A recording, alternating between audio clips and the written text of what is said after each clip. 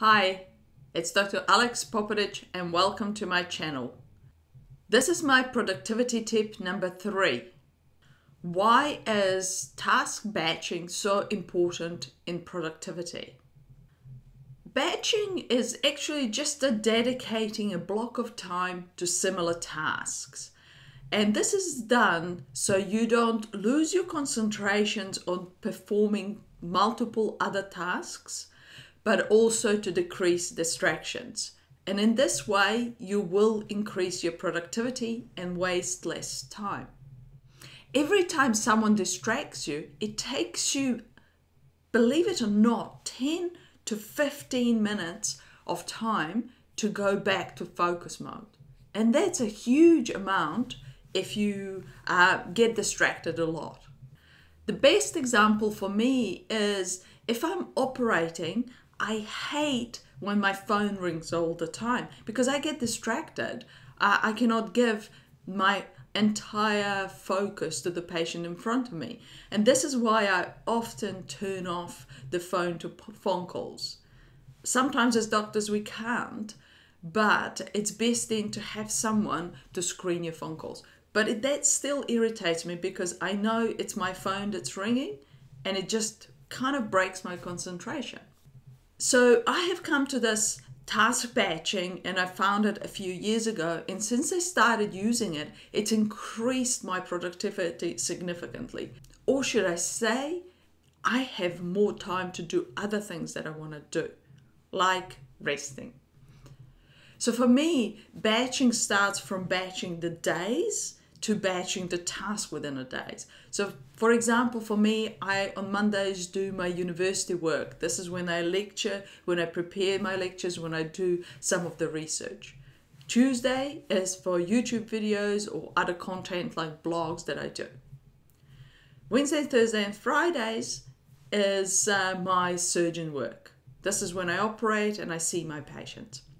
But then I go a step even further. So then within the same day, I batch tasks according to where I am and what I need to do for that particular kind of theme of my batching.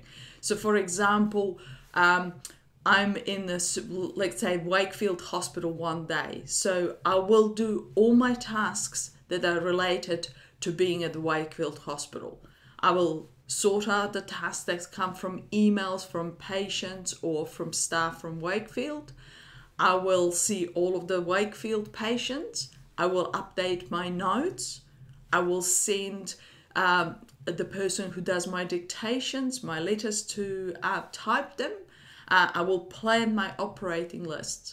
This is where, for example, I might have a neoadjuvant patients, which means they're going to have a chemo to start with and then they will need a surgery. Who knows, sometimes 4 months, sometimes 6 months from when I first saw them, or maybe even longer. And so when I see them halfway through their chemo, I double check when is the end date, see that I have an operating list at that time, book the operating list around that time that I need to, and then plan it so I can plan all of my tasks months in advance. Next day I might be in a different hospital, so I will do all the tasks related to that hospital.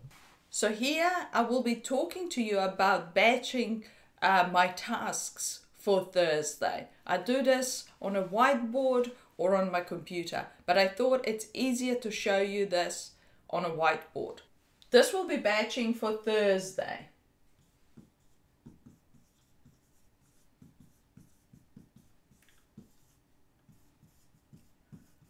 So mostly in hospital, in Balcott, in Lower Hutt. So my clinic starts at 9 o'clock. So 09 to 12 o'clock, morning clinic.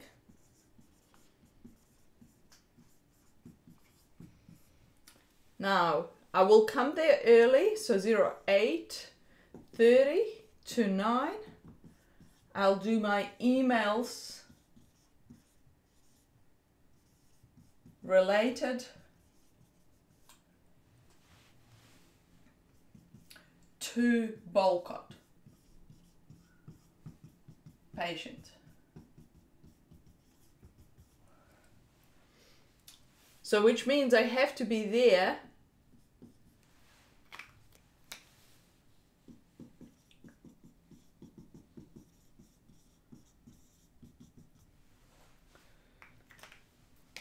so from 12:15 to 1300 as lunch. During this time,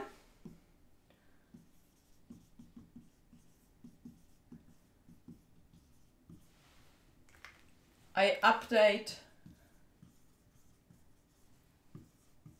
my upcoming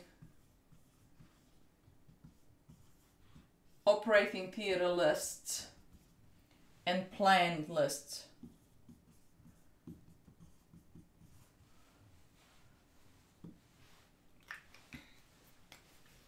So 13,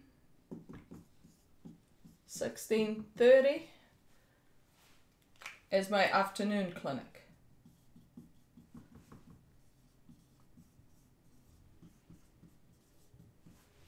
During 16:30 to 17:15 approximately, I will do follow-up tasks. So send typing to typist.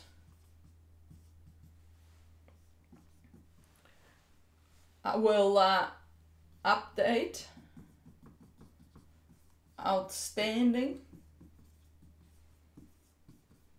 Volcott patient files.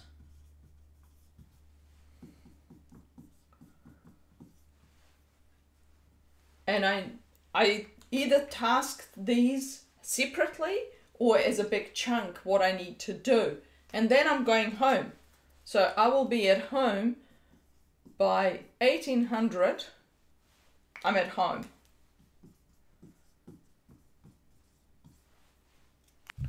And when I get home, I don't work.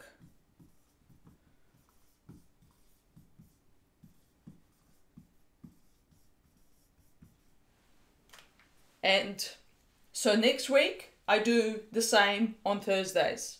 So normally, these will be my calendar templates for the Thursdays. I think this is even more important when you do errand work.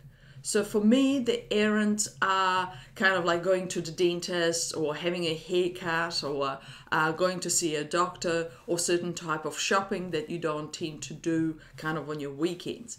And I will book 1 or 2 afternoons in a month where I do these things. And this is because I'm already driving.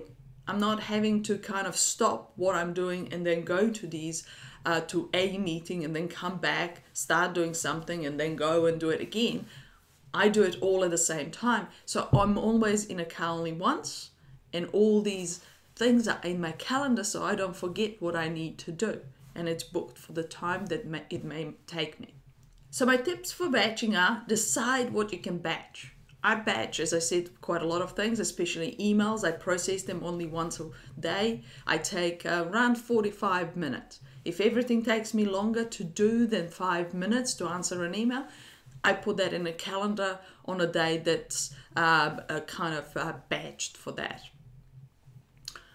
I have tried doing like a social media batching or content batching where I edit 3 or 4 videos in a row. I found out that I can't do that. So these days what I tend to do is I go from the beginning till the end on one video. Because switching from one video to another, I found this is wasted for me. But you might be different. You might need twice a day to check your emails and for less time. Or you might be a person who does all the taping of the videos in one go or all the editing in the videos in one go. It depends what suits your personality better, what keeps your concentration better, and what takes you less time to do a specific task or set of tasks.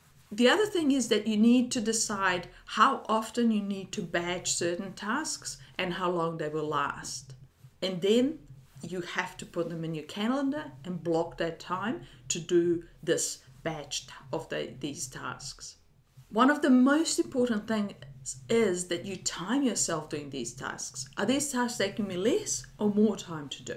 If you book more time than you need, for example, an hour, but you only need 45 minutes, you will actually waste these 15 minutes doing the emails. It's called Parkinson's law. Your time stretches because you have certain provisions of time.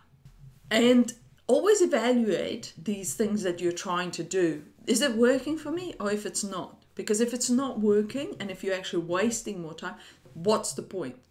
You might as well not be doing it. So these are my tips on batching and why I think batching is great for your productivity. So try it. I think you'll find out that there are certain tasks that you can batch and that you will be more productive doing it. Thank you very much for watching this video, and bye for now.